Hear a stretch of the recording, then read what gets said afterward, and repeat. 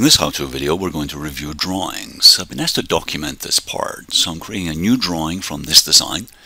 It defaults to full assembly, or in this case a part, and I'm using the standard ISO. Click on OK. So the front view is what the orientation is, and that's good in this case, so I'm going to click to place that view, and then click OK. You'll notice that I have a number of styles that I can select from. The visible and hidden edges works in this particular case. So click OK. Now I want to create 3 more views. So from the marking menu, I'm going to go to projected view. Select my base view, drag to the left, and then create a couple of more views.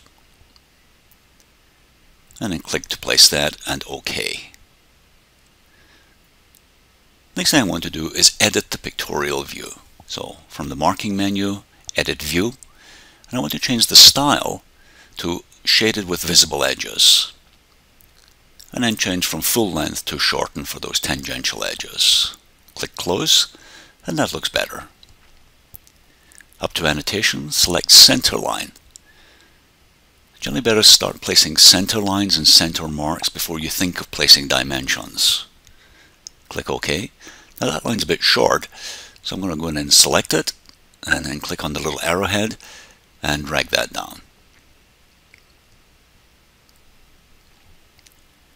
In annotation again, I'm going to select center mark, select the 4 small circles first,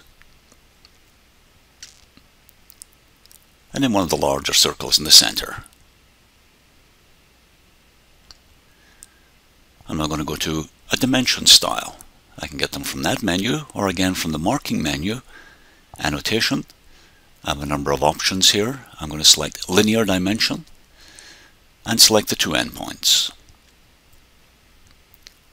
Drag the preview to the left and click to place that dimension. And then similarly for the horizontal dimension.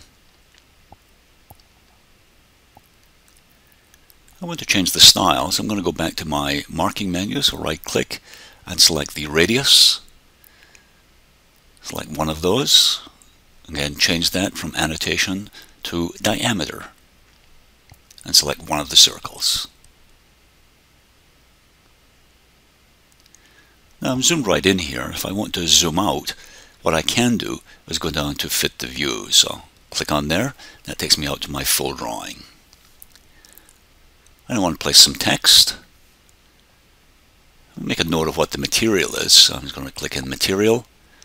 In this case it's nylon. And click to place that text. If I double click on the title block, I can fill in all the information I need for this project. I'll just click cancel. And that's a good start on annotating the drawing.